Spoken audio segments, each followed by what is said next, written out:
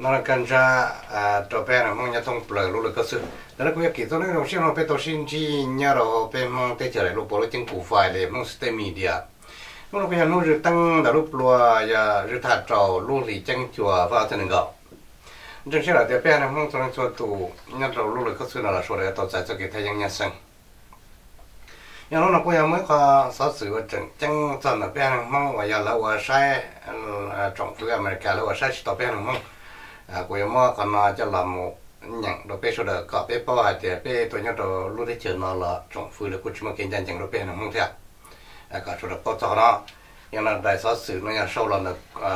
mong system media hay cho họ trong phu là chỉ nhận là đại nó bé nhưng mà cho là nhận ta là chỉ mà cho là giữ nhớ đồ mong system website giữ nhớ đồ mong system giờ mong system YouTube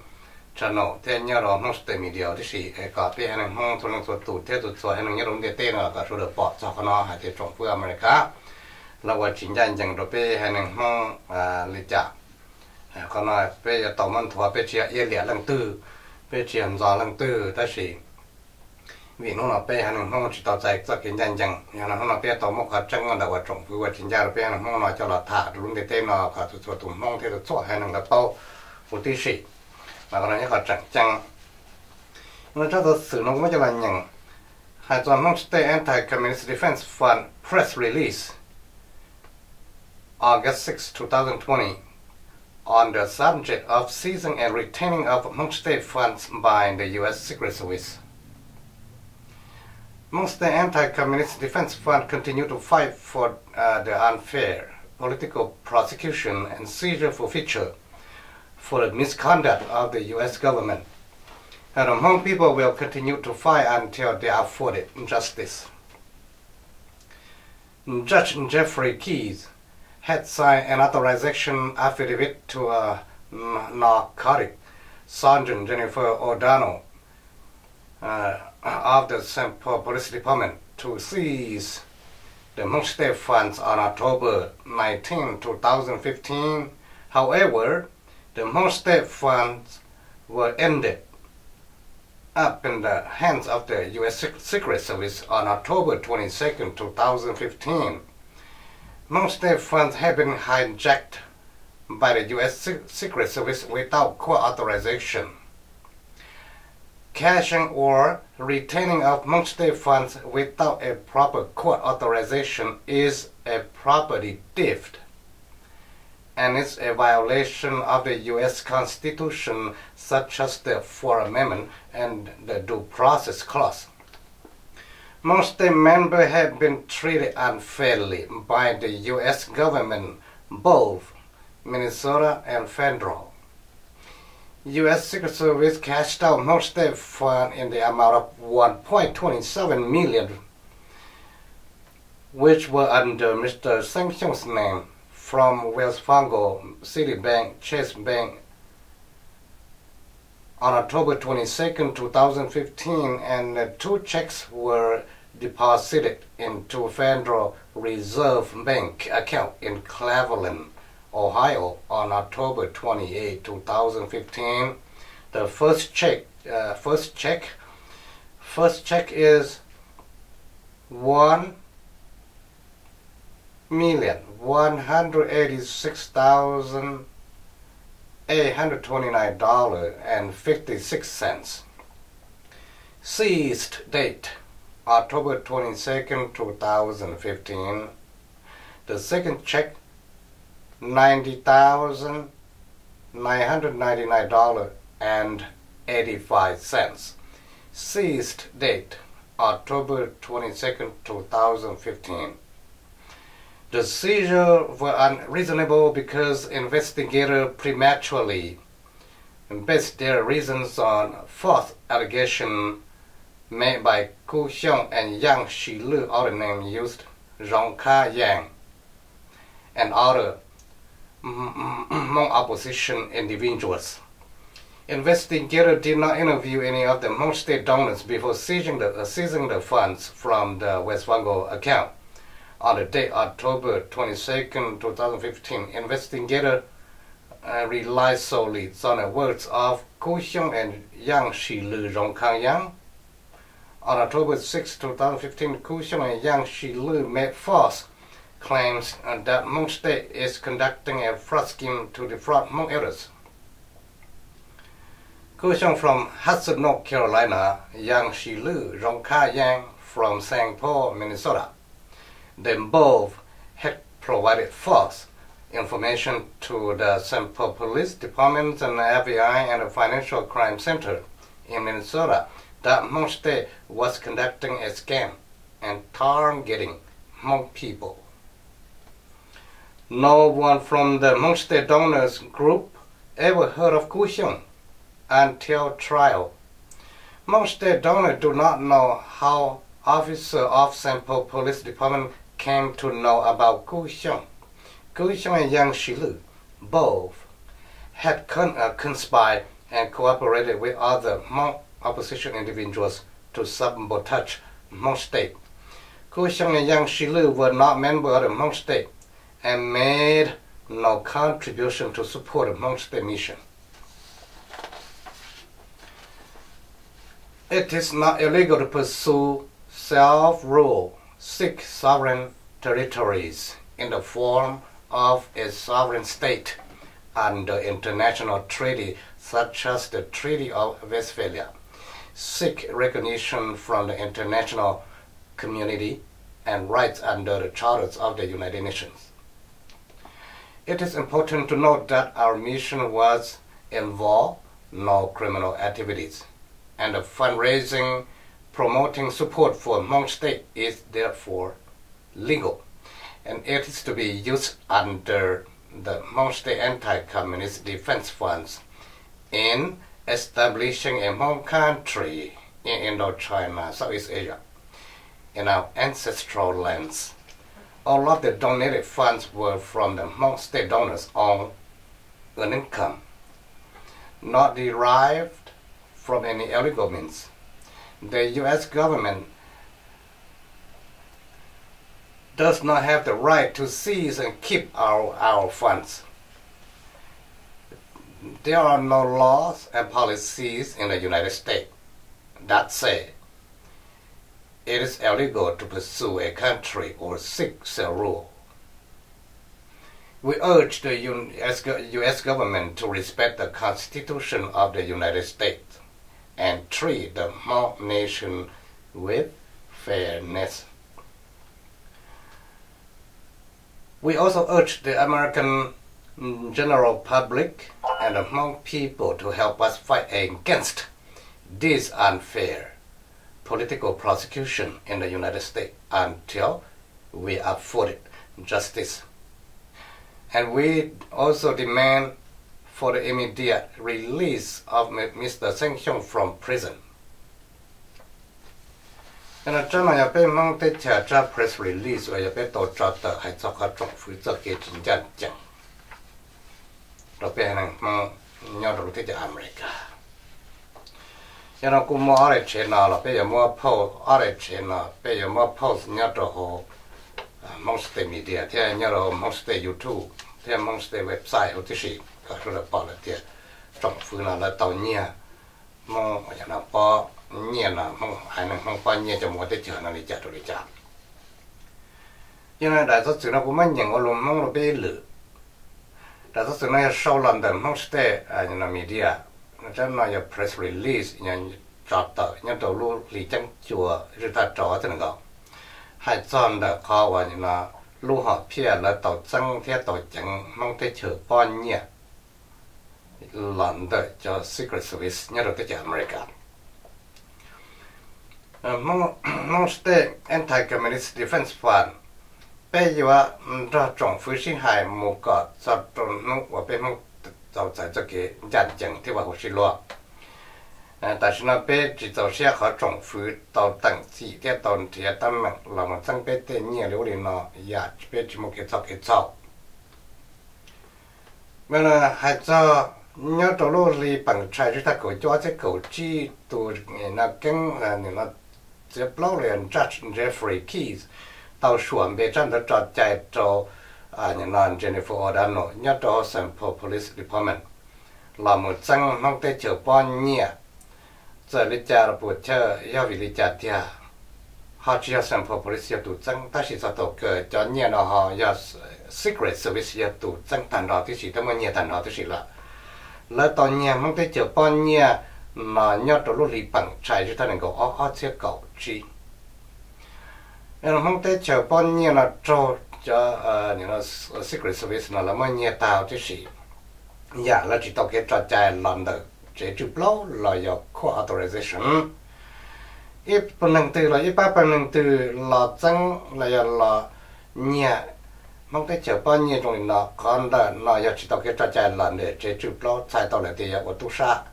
thì còn là do ít họ ở sau trò chơi cho đầu lúc thích chơi America là trò chơi xử lý ra for amendment and nó thì cho kinh doanh chẳng nhất đầu thích chơi America đó mong stay cho cha năng là do anh mong là trâu trồng phu và sai chỉ tàu tại kinh doanh chẳng là trồng phu chỉ hay nhau Minnesota theo federal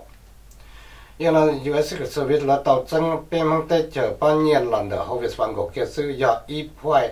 năng够下命令cho nhiên nó vô lăng do nhớ trâu cái đồ sang luôn bể cái nhớ trâu cái đồ sang tuổi account nhớ trâu hậu viện văn cổ bên thế là chân cho nhiên tàu bộ xe làm được xử lý bank theo Chase Manhattan Bank rồi tí sĩ nhớ cho lúc lý bằng trái cho ta nên có ở chiếc cổ chi tiết ở đây chế làm được nó là tàu chân tàu lúc lý bằng trái cho ta nên có ở lúc lý bằng trái cho ta nên có gì chỉ là tôi mới cho một trò đó trong phía tôi kéo ta chứ gì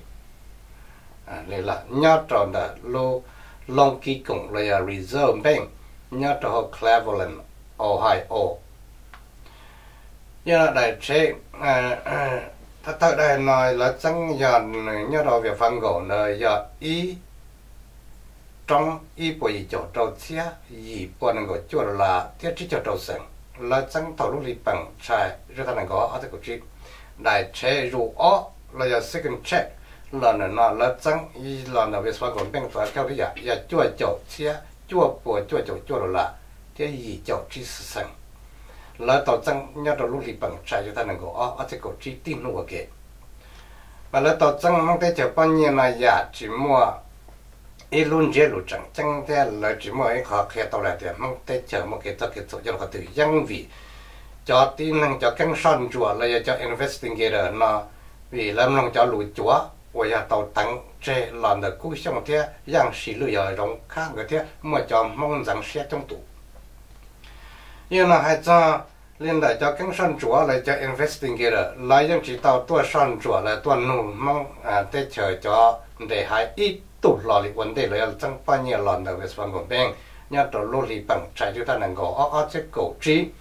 cho investigator lại cho cảnh sát chúa nó những vì do là chúa và trở lại cứu sống theo dạng sĩ lư là trong khác người cho lũ một sư nhớ tổ lô lì bằng trái chúng ta cho chiếc cổ trí cứu sống theo dạng sĩ lư người tàu hay ít cho lụi chúa tăng tới cho lụi chúa là một trò trọng phứ hay cho hay thì mong tới chờ ta tỏ bị đàm mong cho nên lẩu là do dễ nhẹ là mong cuối xong thì tụi mình ya ta là nhớ tàu Hudson North Carolina yang sĩ lự là giống khá nó người nhớ tàu St. Paul Minnesota gõ tụi nó tàu mua tiền tao để chúa thế lùi chúa xa một chỗ Central Police FBI theo Financial Crime Center nhưng Minnesota tên là nó là tiền mong tới chờ ta tỏ đàm mong nhẹ nhưng mà hai tiền nhớ đó mong tới chờ nhưng chỉ có ít tụi mình bao giờ tụi cô xong nó là lì cho trong nước này tôi hay bao lại tôi testify mong tới chẳng để hai là chỉ bao giờ lại để giao về cho Central Police họ bao giờ tụi cô xong đàn nó cô trong thời gian sử dụng gõ tụ nó nhưng mà bao xe thông xe cũng trừ lần đó là tụ nên là sĩ tòa hỗ trợ sát trong lọt thuốc chế mong tới chờ có một cái kinh tế kinh họ cô trong thời gian sử dụng gõ chỉ cho để hai là cho hai thiết bị sẵn nhỏ mong tới chờ gõ tụ nâng nó nhưng chỉ tao bắt ít đô la là để mong luôn nặng là cho mong tới chờ cho hỗ ít khó lọt đi ta trong trong là hai tia hai cho cái là nó cha có giống như trồng phứ là giờ chỉ cha có mấy lúc tới chờ cho hai nàng nho mong tới chờ nhưng chỗ ở trở lại cho chạy nhớ trốn để tên nó và là hội international treaty thế lần thì cái ba là họ luôn là các thứ nó có chỗ đó là ta cho mong luôn năng trở lại cho chạy nhớ trở hội UN Charter nó nhớ họ chẳng chẳng và chỗ đó chủ bao giờ là hạt địa mong tới chờ cho họ chỉ một cái phỏ xí để mong tới chờ cho họ chỉ một cái cho cái chỗ đó chỉ là liền tuy nhiên mong tới chờ tàu sâu cho là một số mong tới chờ cho họ nó người bố lần trâu trở cho chạy thành đầu thì chỉ một ý dạng chỗ như họ bao nhiêu sau lần nó ya sau lần đó mong state lại mong tới chờ yếu cho là sĩ đồ là mong state anti-communist defense fund yếu cho là chỉ ra cả tôm mong lúc tới chờ nhớ đồ sát Indochina Southeast Asia nhớ đồ bên mong bảo công nghiệp từ lại là do ancestral lands tăng đó cho nhẹ và tàu sau là mình để hai năng mong có mong mà luôn tới chờ nhau là mà chỉ ra mong tới chờ nó người do lần đó mong tới chờ cho năng và là tên nhẹ là một khứ tàu nhẹ đỡ hủ để cho lọ là dầu xe lọ thế dạng thay lụ mà cho lần để trong mong luôn năng có mong mà luôn tới lúc chờ nhau có sát trâu xuống một chỉ dạo sát trâu là mong toàn bộ đàn rõ mà nó hay cho lên đó và những nó lúc tới chờ America là cho trồng phứ là chỉ một chạy là chắc mong tới chờ bao nhiêu và tới chờ thế cho một chẳng trẻ nhớ lúc tới chờ America chỉ tao mấy giờ chạy là do ít trap policy nhớ đâu có tự hai tiền là chỉ một chạy và tới chờ tên là nó trồng phứ chỉ một giờ chờ nữa giờ nó biết thoát chẳng tổng đó trồng phứ America còn lấy chủ tàu là trả phứ là cho chạy là tàu tăng trả là trước lúc tới chờ America xử lý cho constitution thế cả trong với America lấy chủ sai tàu hay là mong thế à giờ mong chẳng chỉ tàu mà lúc tới chờ là lấy chủ sai cả tàu hay là mong lấy chủ một kiện chẳng hay là mong nhưng mà biết thọ chẳng tổng thế hồ trò làm mấy bên sang America thế mong cả chỗ này là ba sĩ tờ là một tờ trả trọng phứ cho cái chính nhận chẳng và cho là tặng chỉ cho tin năng là một cái tệ vật chờ thế mà cho nên cái tệ vật chờ mà tệ nhẹ nhẹ cho một nó tạ hồ tí sĩ giờ nó bé mong tới chờ bây giờ tới trả trong phía America một cái sau đó nó có bé tàu chạy cho cái nhận chẳng thế cho cái nó vào xí luôn nó còn nó bé tỷ chủ cái trong phía America do chủ cho các thằng sang họ chỉ là chủ có sai tàu trả cho sự lần press release lần non state nhà mua đi nào còn nó chẳng sẽ là để bé nào mong nhớ đầu lúc các sư nó là số đời do tàu thế số đời do nó mà thế là rong là hai đứa nó bé hai đứa nó sợ bé một nhau từ lúc tới chợ tư là bé đã ăn trâu lúc mà tăng ta lúc mà bé cho một chỉ dọ liễu để làm bàn đàn cho bé tàu tua một nhau trâu rồi những nó giờ tới chợ nó lại là thế tới chợ nó thấu bé mỗi những tàu ba là cho xe là giờ bé chỉ ba chỉ là nhữngตัวchỉ chú xin nè nhau từ lúc chạy nhung rồi cho rồi xa tới chợ Asia ta chỉ vì mua bé mong nhưng mà bé tên này tên gìตัวta cái gì bé làm nhuận rồi chứ tên này tên gì tao là một ba trong với America là mình để cho sự sang những luật sát tới chợ Asia ít tới chụp được chỗ cho xa chỗ chi đó giờ là bé cho tới chợ dân chua và dân mong đại ta là cho nên nó là toàn đầu xe trong đó cái này mong qua thì mong nhà lại tụi dân chua lại mong tổ cả tụi nó giờ là trong với America là tao thầu lại lúc sau bé dân tờ sát tới chợ Asia là cho dân chua này thì mong cho là thì mong nhà lại tụi dân chua là thì mong tổ bọn anh chua cho nên nó như nào dân bị ở America nào mà nó có nó bé mong nhớ trang thằng gì muốn xem muốn gì thiên trang chẳng rồi trong với America thầu bé ba trong với America thế bé chở hai thằng America cho xe nhớ là sát tới chợ Asia đâu có trò như là có tên nữa bé mong chỉ tàu sai cho chỉ ngay đại tờ bé chỉ tàu sai cho là để có tầng ngay đa tầng ngay đu tầng ngay đơ blow đa blow đu blow đơ bé chỗ này thì hoàn năng chỉ là tí tu giờ tí năng tí à bé mong tàu ba năng từ là bé ba tuần thì họ lúc xe luôn rửa tua ít bộ percent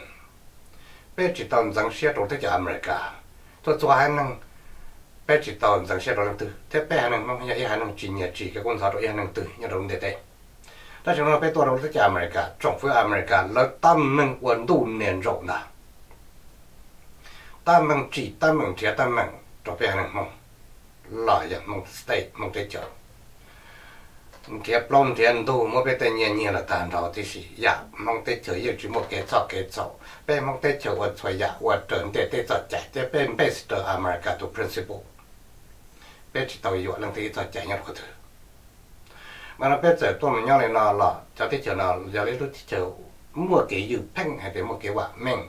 thế cái danh danh ta chỉ nó lợi dụng chỉ một cái danh danh rồi bé hay năng mong thế đào hay bờ năng chơi nhau rồi tết America mà tôi giả nó bé mong tết chơi bé làm ăn thuận lợi nó bé chỉ yêu liền lần thứ tết bé chỉ anh thấy cái anh nó sẽ kiến sao lần thứ ta chỉ bé hay trở có trắng của trọng phứ chỉ một cái danh danh vì là cái trọng phứ vấn đề đây là way to prosecutor đây là way to lawyer đây là way to judge là tàu cho lù vấn đề lawyer trong sai là tuần tra đây là để lawyer cho lù luôn tu là để lawyer là qua tuần tra là to prosecutor là to attorney để nó là lawyer là cho danh chẳng là xếp lót tiền thu có danh chẳng có cho proceed là gì proceed để ta chỉ nó là cho cái cho lù luôn tu hay cho là qua là cho lù nó là tổng giám sát là qua là cho lù chính danh mà là bên mong những chỉ tao tại cái yêu phim chỉ tao tại cái danh danh loạn ở trong phố America bên xã bảo để trong phố America có tao khi nó bên đấy, 我连那边唔得就俾下做落去。政府阿美加早在组织本地对那么，人那车海那样落去，然后我哋就一步就做，俾到啲人那还要吃了这么多，到阿些国境了，定个到落啲就巴勒斯坦，啲就俾啲人。但那样了，怎么在讲要讨论啲对那么车海，了我对那我来治，那了政府阿美加要到对了边么？ 要那到我错了，别啥个中国人家讨自都别人弄的 ，they need to apologize to the Hmong people. 为别寂寞 cry， 别寂寞给做。mà nó thêm một trong là trả tờ rồi bây giờ nó là bên mà bây giờ nó trồng phơi sĩ hay một cái sao nó cơ có bé tổ kiến nhân chẳng bé chỉ dùng gì bé ở năng nho bé năng mong bé chuẩn trai tụ năng xuyên ra xuyên chẳng tới tụ năng cho trở ra chạy nên sẽ lo gì luôn tu lại giờ này cho chính nhân chẳng tới quá chỉ trở ra chạy bé mong bé chỉ tổng trai được kìa nên sẽ mấy lo tuần trâu lại giờ này cho trở ra chạy thế nào quá trở kiến nhân chẳng bên trai nữa bé chuẩn trai tuần năng cho cái nhân chẳng and nó bên của bên này không that they urge American general public to help the Hmong nation fight against unfair political prosecution and seizure for future in the United States. And nó bên Hmong của cho tổ trong làm mấy cái America thế này không có chỗ nào thông sẽ công việc tự trả trong phủ hay cho các trong phủ cho cái chính gia chẳng tăng chi là rồi cho năng thơ hay ya chỉ một cái cho cái chỗ đó chỉ tên nhia rồi tên nhia là thảo đấy gì thế nào giờ nó bên mong nhớ tự trả một cái cho nó không biết tổ cho cái nhân chẳng we will continue to fight until we afford justice. We would not let any person, any nation, any government, any law enforcement to prevent Hmong people from having a country. We will continue to fight to the end until we have a country for our own people, have our own government to govern our people in our ancestral lands. Thank you.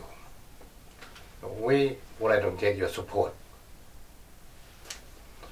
Cho nên cho lúc chẳng chẳng cũng mất thả nó là sư, ấy cho nên chẳng sẽ tại số là ta tôi rồng bên mà xin chỉ cho lúc chạy lúc nhung xe, thọ cả bên một số là một cái công tệ. Để bên một chắc petition, what they là bên một lại petition, để nó cho bên hàng Hmong bên từ một nhà là Hmong state website, nên mình tạo để Hmong state nhà nó .org mà chỉ là Hmong state website để nhà đó nên một chỗ này à petition là bên một nhà đầu tiên lần từ họ chỉ bảo một phiếu họ hay rồi bên giờ mà sao rồi đó cho một trò政府 America là chuẩn bị là tao政府 America tôi từ trong xe chuẩn bị là tao ta là mấy bên sang America những lúc thì nó chỉ hay Hmong chỉ hay Mỹ chỉ hay đủ chỉ hay America rất là hay nè cả là số bể rồi. The petition lúc thay đổi nên giờ thì Hmong State Anti-Communist Defense Fund petition against political prosecution and seizure forfeiture. Chỉ là bây giờ petition là bây giờ tiền là bây giờ có năng là chuẩn bị có trong này trong tàu bây giờ cho mà tự trả trong phủ cho cái chính danh chứng nhớ đầu lúc tới America. You know, petition Hmong State is a non-profit political organization based in the United States. Its mission is to defend against communist perpetration, operation, and infiltration to the Hmong people and Hmong communities across the United States and other countries. Hmong State also pursue a sovereign state, a country in their motherlands in Asia, so the Hmong people could live freely and independently like other ancient and indigenous people. As a private and member-funded political organization, Hmong State founder Tseem was accused by the Central Police Department, led by narcotic Sergeant Jennifer Orano, late in 2015. On October 19, 2015, Central Police Department obtained a search warrant from the U.S. District Court and in the District of Minnesota to search Mr. Xyooj for potential money laundering. According to the letter from the West Vamkhom bank officer of Orano, Jennifer Orano obtained an affidavit from the U.S. District Court Judge Jeffrey Keys, authorizing Central Police Department to seize the Hmong State Fund. However, the U.S. Secret Service jumped in and hijacked 1.27 million of Hmong State funds on October 22, 2015, which were under Tseem's name and bank account with Wells Fargo and Citibank, Chase Manhattan Bank. They deposited 2 checks at the Federal Reserve Bank in Cleveland, Ohio on October 28, 2015. The first check is in the amount $1,186,829.56. Seize date October 22, 2015. Second check in the amount $90,999.85. Seized date October 22, 2015. On March 24, 2016, Tseem was detained for the accusation and later convicted with mail fraud and wire fraud due to mail-in and direct deposit contribution from a Hmong State donor and supporter. A year and a half later, he was sentenced to 87 months in federal prison by the U.S. District and Judge Susan Nelson in the District of Minnesota. The 1.27 million funds were funded and donated by the Hmong State member and supported under Hmong Teacher or Hmong State, with the intent to use for Hmong State Anti-Communist Defense Fund in establishing a Hmong country in our ancestral lands in Asia. Hmong State leader members strongly felt that this is an unfair case for Tseem and Hmong State. Therefore, we strongly urge our Hmong people and all Americans to sign this petition to release Mr. Xyooj from federal prison as soon as possible, so we can continue our mission to pursue the self-rule or a country for the Hmong people. So the Hmong people, we will continue to peacefully fight for a country for the Hmong people. The petition bây giờ tiền là, là bây giờ mình cho nó Hmong State ở website là, lần từ bây giờ hai năm Hmong, rồi là một bộ xe là cho hai Hmong còn Hmong cho lần cho tụ cho cái nhân dân,แล้วเราHmong State chờ gìแล้วเราhai Hmong thành đó thế gì, rồi là tôi muốn chạy tôi một số bây giờ nó thế gì, lần từ họ print tàu là nó là hàng ga cho một số rồi take coworker, nhà đầu tư rồi take company rồi là mua họ liền đã có lấy dùng xài trong này trong tàu. Còn này họ chẳng ngày mai cho là chặt tận nó cái một số làซื้อ xe để cho để tạo tôi đồng cho nó, nên là đâu nó là của làm mua vậy nó hai sáu sự tôi biết số đó chọn ya nó chỉ cũng mua hay là số lượng nào tôi biết số đó là sự biết mà sinh chỉ tôi lúc chạy lúc nhung chia chẳng xe để số đó tạo tạo rong sa trả số sự của tôi mới nhận nó thì cho lũ của tôi nhận cho các trong phu chính gia chẳng thằng cọp này mong số đó tôi sẽ cho cái thay dân nhân sinh cho cái gì phim biết mà sinh chỉ đồ cho